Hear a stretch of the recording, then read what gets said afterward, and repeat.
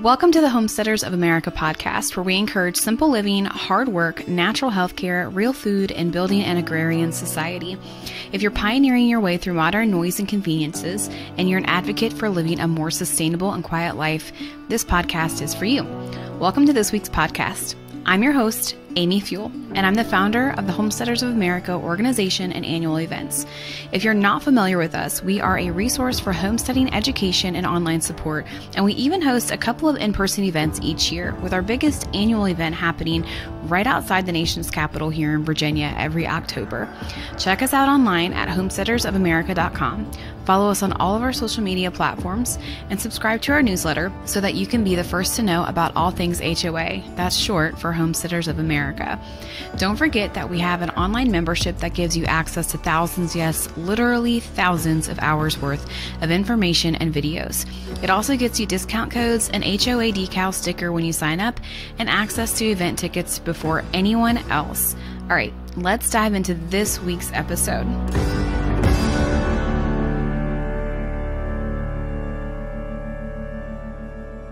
Welcome back to this week's episode of the Homesteaders of America podcast. This week, I have Adam and Michelle Barringer. Welcome to the podcast, guys. Thanks for having us, Amy. You're welcome. I'm not sure if we've ever had another couple on other than Sean and Beth. I think you guys are like the first couple that we've had on together. So that's fun. Today we're going to talk about, we've been going through a series on sheep. We've had a few podcast episodes about cows. But last year at our HOA women's event, Adam and Michelle were talking about their herd shares. And I thought, you know what? They need to tell this story to the HOA community and how successful it's been for them. So we're going to get started in that. Today, you guys might get some questions answered if you're looking into herd shares. You can learn how the Barringers do it and all about them. If you don't want to do a herd share, you would rather buy and you're in their area, that's an option as well. So, all right, so let's get started. Tell everybody who you are, what you do, and how your family kind of got started, what year, how long you've been doing it. Sounds good. You want to tell our story? No, you go ahead. Okay. Yeah. So we got our first milk cow, I guess about 6 years ago, 5 or 6 years ago, just for our family. She was a Dexter Jersey mix. It's called a Belfair, if you're familiar with any of those mixes. But she was a really good cow. That was a good experience for us and our family, and kind of went head first into dairy and didn't know what we were getting into, but she forced us to learn. And then once we had her, we milked her for a couple months to start with. Mm-hmm. And then it was too much because I was traveling, and it was just a burden on you guys to take care of that. So we dried her up and waited till she calved. But once we started milking her again, all of our neighbors found out about us having milk, and that's really how the milk sales and the herd share started, was just kind of word of mouth and our neighbors, learning that we had a dairy cow. So yeah, that's where it all started. Mm-hmm. That's awesome. So you guys started in 2021-ish, is that right? When you started getting your herd share really in order? Yeah, that's when we purchased more cows, was 2021. Okay, so what are you guys milking now? Are you milking jerseys? Are you still doing the crosses or a mix? Yeah, it's a little bit of both. We have 2 cows that are Jersey Guernsey mixes, and the rest are jerseys. Okay. Yeah, we have 6 cows total, six milking cows total, and 2 of those are mixes, and the other 4 are jerseys. Awesome. So tell us a little bit about how your herd share grew. Is it a really good sustainable income for you, and how did you get to where you are now? Yeah, I mean, it's been a real blessing for our family. It was 21 when we bought Cece and Maggie, our next 2 cows, and really started seeing the need then. And then once you registered us on realmilk.com, that's when things started to explode through the Weston A. Price Foundation. And now we have a larger demand than what we can meet. We're sort of maxed out with the amount of pasture that we have, and the amount of land that our animals can carry and that kind of thing. But yeah, it's been a blessing for our family and our kids to get everyone involved and meet new people and provide our customers with a good product and something that really changes lives, I think. Yeah. Yeah. So what does your routine look like? So tell us a little bit about your family and how they're involved and what your typical routine for a herd share looks like.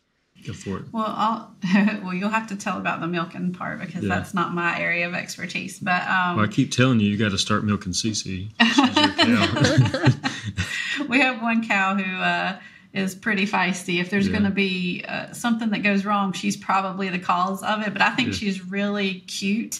And Adam and our oldest who milk them are like, well, you have at it because she ain't so cute to milk. So.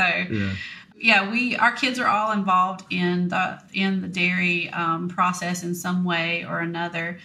Adam milks before he goes to work because he works full time at another farm as the livestock manager. So he milks before he goes to work, and I bottle and I do all of the customer stuff, all of the member relations things, and so any kind of communication, I handle all of that.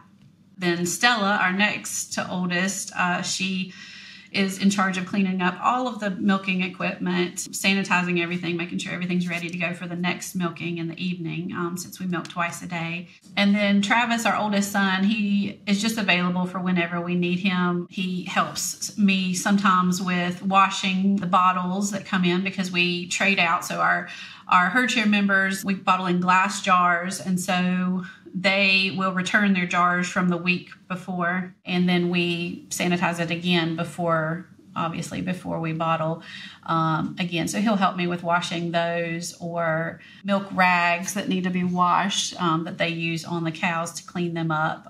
He'll put them in the washing machine and get those out and hang them up to dry and all that kind of stuff. So all of our kids have a job to do. Sawyer, the little one, he's 3, and he helps me with washing and whatever needs to be done. He'll hand me things and stuff. So. And Sydney does half the milking. Sydney, I guess I forgot because I was going to talk about the evening milking. But Sydney, our oldest, she's 13, and she has been in charge of milking in the evenings for quite some time. So she and Adam pretty much share the load of the actual physical, moving of the cows and milking the cows. Mm-hmm. Wow, that's an awesome little gig for a 13-year-old, huh? Mm-hmm. Yeah, it's been really good for her, or all of them. It's been really good for all of them. It's one of those things you can't stop doing. Like, they got to be milked every day, and so it teaches a lot of responsibility and perseverance through the hard times, and when you don't feel like doing it and those kinds of things. So yeah. So let's talk a little bit about what your milking setup looks like, because you are technically a homestead Herdshare, right? And so you may not necessarily look like a commercial dairy barn or anything like that. So what does your typical barn setup for milking look like? Yeah, it's very simple. It's not anything you would think it would look like, really. Us being a dairy and we're milking several cows. So our barn is just, it was a woodshed. That's what it was built for originally, to store firewood in. And when we moved here, it had wood in it, and we actively used that up and to heat the house with. So it left an open stall, basically. And I built a stanchion for our first cow, and very simple, basically just a piece of wood that held her in place. It wasn't very fancy at all. And then once we bought the 2 other cows, no, it was after that. Yeah, it was fairly recently that you built the two. That's right. 2 cow stanchion. I forgot about that. Yeah, so once we started seeing a higher demand after getting on the Real Milk website, we had to make things a little more efficient and streamlined. So we bought a 2-cow milker from Melasti. It's a fixed pump. So the pump, it stays at the barn. And I have a 2-cow stanchion, and all that means is just a wooden platform with rails on both sides and a space in the middle to basically sit on a bucket or squat or whatever, and you have the 2 cows on both sides of you. It's very simple. And for the feed, I have a barrel up at the front with a hole in it that they can stick their heads in and eat while they're being milked. And then every day we have a wagon. It's our milk wagon. It's a little... just a wagon. We put the 2 tanks in and the claws and the hoses, and we go to the barn and hook it to the pump and then hook it to the cows. And once we're done, we disconnect it all and bring it back to the house and bottle the milk and clean it all up and get it ready to go again. So it's very simple. Yeah. So are you milking all 6 cows a day or only a few cows a day? Yeah, we milk all 6 twice a day. And that varies. Sometimes, like right now, we're only milking 4 because 2 will be calving in a month or so. So we milk for about 43 weeks or so, and then we allow the cows to dry up for 2 months prior to calving. So it's anywhere from 4 to 6 cows a day, twice a day. Yeah. And how many gallons of milk are you getting a day from even just 4 cows? Yeah, we typically average 3 to 4 gallons a day per cow. Good. And do you guys have any, so you'll see some smaller homesteads, they'll have like a chill tank. Do you guys have anything like that? Or you're just taking it straight to your house and sticking it in jars and in the fridge? Yeah, you want to? Yeah, we, it comes straight up from the barn, from milking. And I'm out there ready to put it into jars. And I have a big cooler with ice water in it ready to go. And so as soon as they're bottled, they go and chill down in the cooler. And then after they've chilled, then I put them in the fridge. Yeah. Awesome. Yeah. All right. So we're going to switch gears just a little bit. So let's talk about your dairy cow diet a little bit. What does that look like for you guys? I know it looks different for every farm. And why do you choose the kind of diet that they have specifically for your cows? Yeah. So something I've been learning a lot about this year actually is it's called holistic management and holistic planned grazing. Have you ever heard of that, Amy? I have. Holistic management. Yeah, go ahead and explain it just a little bit for those who don't know.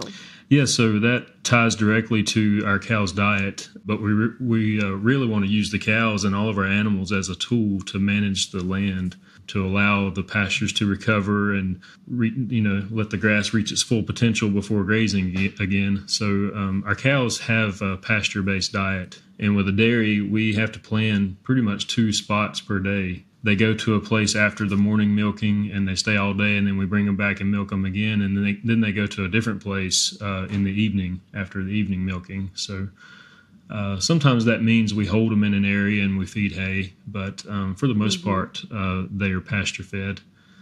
And then we also, at milking, they get it's roughly 10 pounds of grain per milking. Maybe not quite that much, but that is a non-GMO grain that's grown and milled here locally that we have delivered. It's just the Fertrail Mineral Company. They have livestock rations on their website, and we have a local mill make that up for us. Yeah, that's awesome that you're able to get that local. Mm-hmm.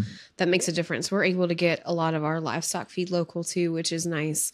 Yeah. Now, are you only feeding grain when they're in lactation, or are you feeding that all the time? Yeah, only when they're in lactation. Yeah, so once they, the 2 months before calving, we stop all grain, and they really go to our poorest pasture and kind of hang out. We don't keep them with the moving cows and give them the best pasture, and that a lot of that is to prevent milk fever. So when you're drying a cow up, you're supposed to put them on pretty poor diet up until a week or 2 before calving, and then put them back into the milking rotation. Okay, awesome. So that's really good information for those of you that I know a lot of people, there's so many varying opinions, right? On like, should you do all grass fed? Should you do some grass fed? And I think it really depends on the cow and the family and how it works for you. So I love that you guys are explaining that really well, like how you're managing those cows. And the ultimate thing is that they're healthy, right? And you definitely have healthy cows. I have seen them. Yeah. Yeah, we've had some pretty bad experiences because we started out with that mindset of only grass-fed and only alfalfa pellets, no grain. And we had some cows that wouldn't breed back. We had one cow that would fall all the time, and she was just given lots of problems, and I couldn't figure out why.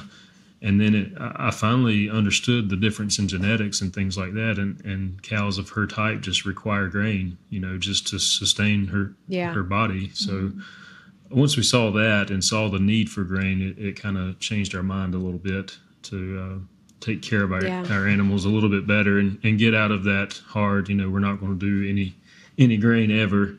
I think it's okay to give a small amount and especially it's a locally grown and milled grain that, I trust the source. So yeah. And you nailed it. It's all about genetics too. And so the thing that we try to stress to people here, especially, is like, if you're buying a cow, especially a dairy cow, and they are not from, completely grass-fed genetics for generations, then you should take care of the cow that you have, not try to feed the cow that you want, right? So it's just all about being a good steward, and you guys are doing that really well. All right, so let's switch it up a little bit. What about raw milk? Tell us some health benefits of raw milk, in case I think most of our audience knows, but there will always be someone who doesn't, and they'll be wondering, why on earth are you doing a raw milk herd share? Right. So raw milk is considered a whole food because it is completely natural. It is not stripped of any of its vitamins and minerals and enzymes.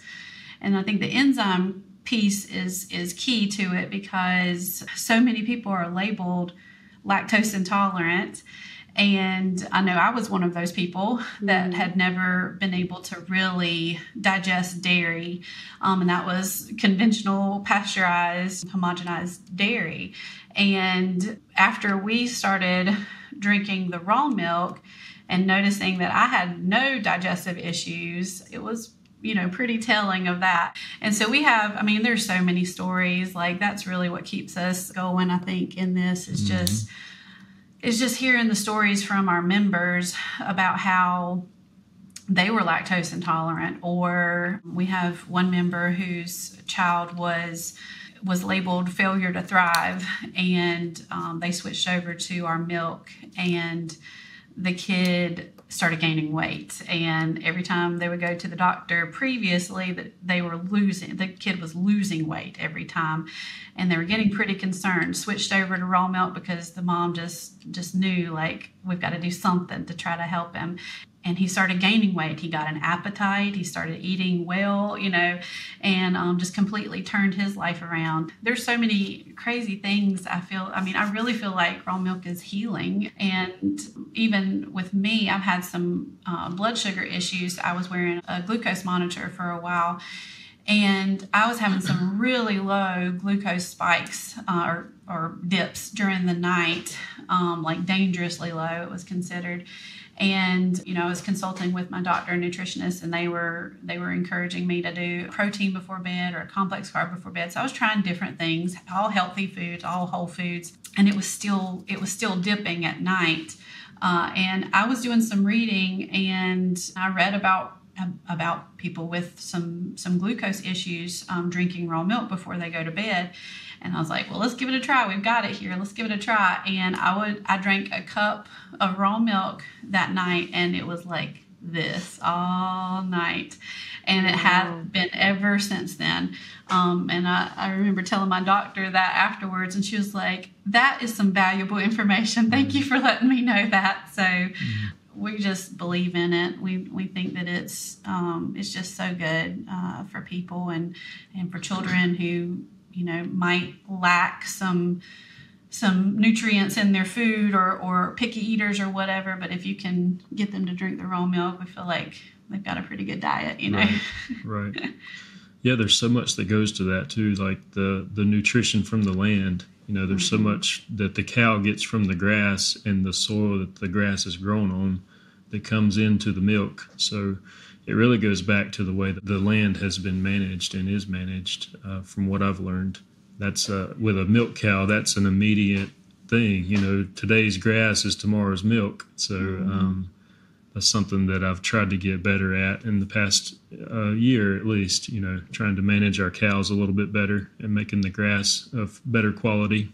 Yeah, that's true. And that's really important for people. Those of you listening, if you're looking for a herd share, it's really important to ask that herd share facilitator, what are their cows eating, and are they on pasture at all, and how do they manage their farm? And just their transparency is so important. And we have no doubt that you guys are transparent, because here you are on the podcast telling us all about it. Hey guys, thanks for joining us for this week's episode. We're going to take a quick break and bring you a word from one of our amazing sponsors. McMurray Hatchery officially started in 1917. Murray McMurray had always been interested in poultry as a young man, and particularly enjoyed showing birds at the local and state fairs. Nowadays, the hatchery is still completely through mail order, but they offer way more than ever before. From meat chicks and layer hens to waterfowl, ducklings, goslings, turkeys, game birds, juvenile birds. They even have hatching eggs and a whole lot of chicken equipment. Make sure you check out our Homestead of America sponsor, McMurray Hatchery, at mcmurrayhatchery.com and get your orders in today. And don't forget to stop by their booth at the 2023 HOA event.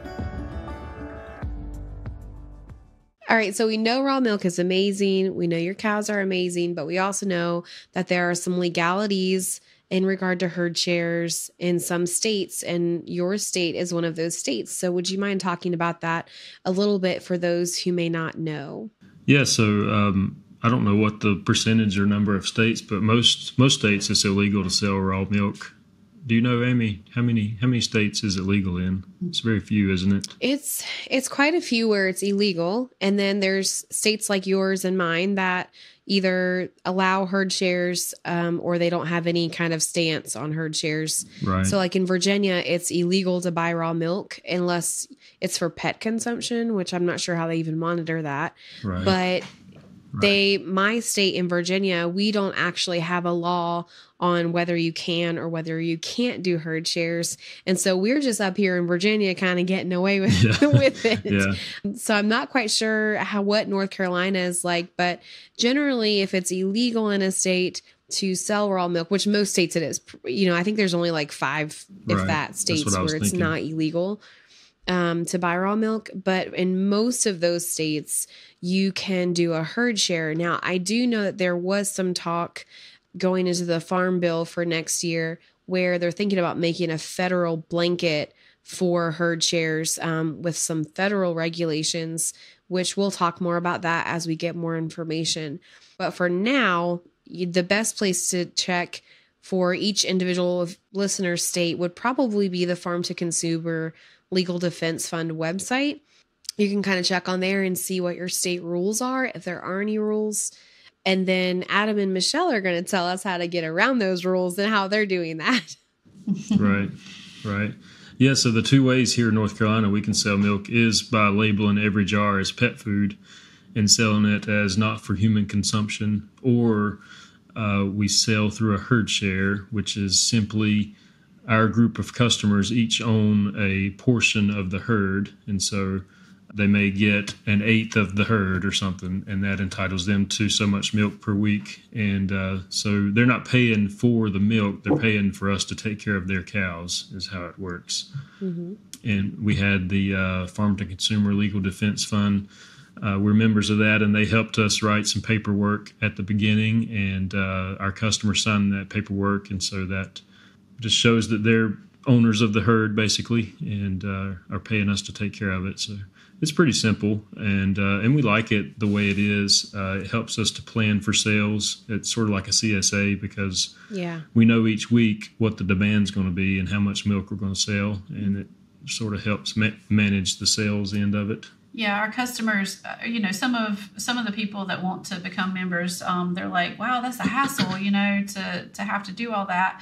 And we actually really like it because, if we didn't do that, we might have milk just sitting out there in the fridge that nobody's coming to buy, so it's sort of pre-sold the way that it's run through the herd share. So we don't mind it, even though it is more work on our end, but we do get close with our members. It's nice to, last year we had like an ice cream social during the summer, and we had a Thanksgiving meal with them and that kind of thing. So it's nice to be able to form some closer relationships with the people that we see every week like that. And they're not just, customers that come by whenever they want to, that kind of thing.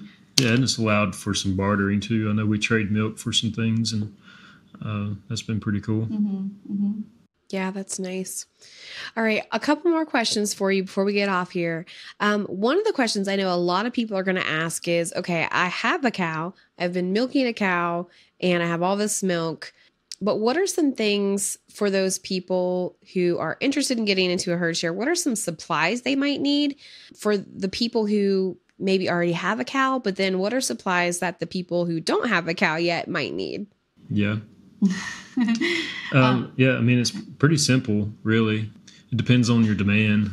For us, we have a ton of jars. I'd say start with that because each customer, if they get 1 gallon, that's 4 jars because you have to have the 2 sets of jars for the current gallon and then the 2 sets of jars for next week's milk.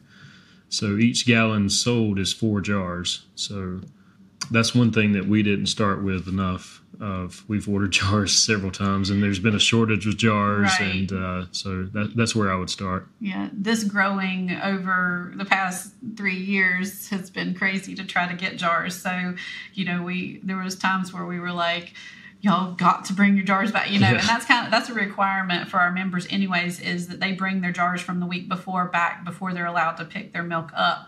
But occasionally, we've gotten a little lax with it or whatever, but there's been times where we're like, no, this cannot, we've got to have jars. We have nowhere to put this milk today. Yeah. So there's that, the jars, and then we have several fridges. We have 3 fridges out there that we have for milk. One is for customers mainly, and then we have an overflow for customers, and then we have our personal fridge.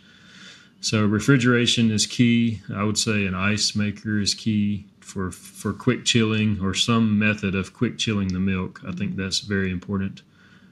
Ours is chilled within at least 15 minutes after milking typically. And that makes it last longer and stay fresh.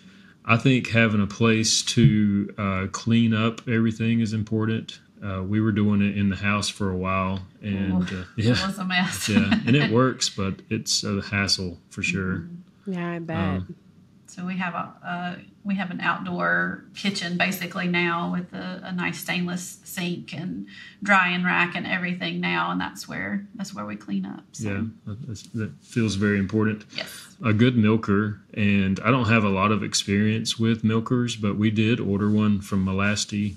We've had it about a year, I guess, haven't we? Mm-hmm. And haven't had any problems with it. It's very user-friendly and simple to use and pretty, I mean, it's expensive, no doubt, but for a Herdshare, it's fairly inexpensive, honestly. Yeah, the Herdshare will pay for what you get out of it. Yeah. And if you have more than one cow, it's probably worth a machine, honestly. Mm-hmm. We milked one cow for 2 or 3 years, and it would take me 45 minutes to an hour every day to milk one cow. And then we went to the machine, and I could milk 6 cows in the same amount of time. So it was a no-brainer. Mm-hmm. It's a lot more I wouldn't say a lot more to clean up, but it does take a little bit longer because you are cleaning more equipment and everything. Right. And then filters, we filter the milk, right. So filters and funnels and things like that. Is that about it? Pretty much. Yeah. I mean, we have like the iodine teat dip for the cows and cleaning supplies and things like that. But the main thing is the labor. I mean, the equipment and once you have the equipment, you're pretty set. It's just the labor and the monotonous work. I've got to do this on Sunday mornings before church and all that stuff. So being all in, part. Right? That's right. That's right. Yeah, there are definitely days, especially in the summer when it's 100 degrees and it's very hard to go out and have to milk those cows. Yeah, but, it's always the summer that gets us. Well, the winter is too, but the summer is really hard because everyone gets really tired. We're not in our routine for school, so it's a little more like, can't we just sleep in today and that kind of thing. And so it definitely takes a commitment to do it. But yeah. Okay, so last question. What do you recommend for people when they want to fill a Herdshare? So there are a lot of people getting started and they're wondering how can they fill those Herdshares? What are your recommendations in that, whether it's marketing or where they can put their listing? What would you recommend they get started with?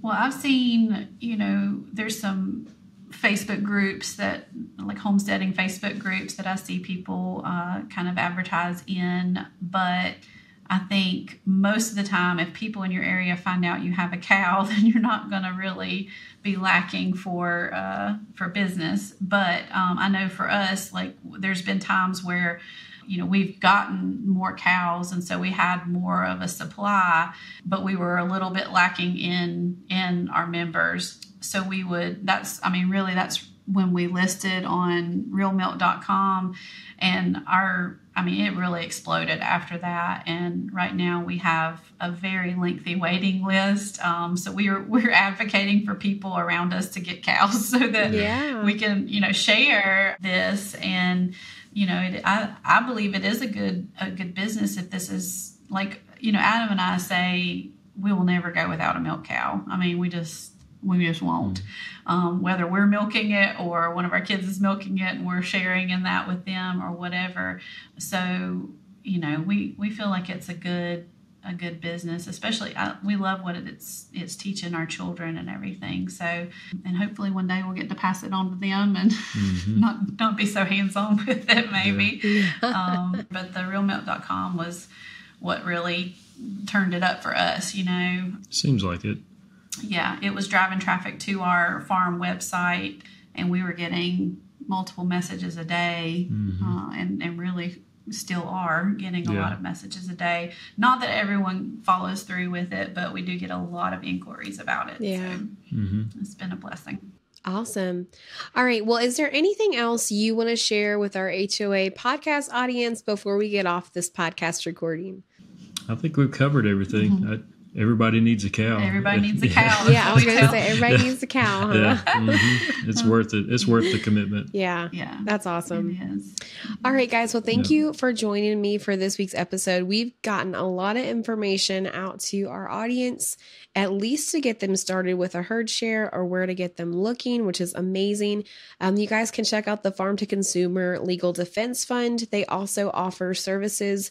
If you sign up, it's very inexpensive. They are not sponsoring this episode. We're just plugging them because they do offer legal services like Adam and Michelle said. If you become a member, they will put together your Herdshare paperwork for you. And it's a pretty awesome process just to have that kind of legal backup for you as you get started. So as always, all the information we talked about today and links to all of Adam and Michelle's information and farm and Herdshare will be linked in the show notes of this episode. You can read it on YouTube or the podcast, or you can go to our website, homesteadersofamerica.com, where you can actually read a transcript of this podcast if you want to go back and kind of look things over. Thanks for joining us this week, guys. Have a good one. Hey, thanks for taking the time to listen to this week's Homesteaders of America episode. We really enjoyed having you here. We welcome questions, and you can find the transcript and all the show notes below or on our Homesteaders of America blog post that we have up for this podcast episode. Don't forget to join us online with a membership or just to read blog posts and find out more information about our events at homesteadersofamerica.com. We also have a YouTube channel, and follow us on all of our social media accounts to find out more about homesteading during this time in American history. All right, have a great day and happy homesteading.